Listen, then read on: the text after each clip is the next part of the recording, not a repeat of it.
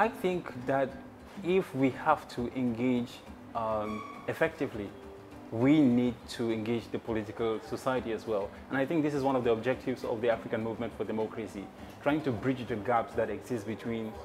civil society and political society, which actually we know is a problematic area because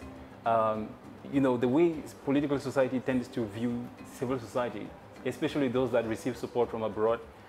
they tend to view us sometimes as pursuing a neo-colonial agenda, you know, within these countries, trying to destabilize them. And I think it ought not to be so. I think the joy of democracy is to have the possibility for different people to express themselves and to have this, you know, various perspectives that are really sort of going to contribute to, you know, get everyone feel like they are included in the political system and that they are part of the development process, and that's going to bring them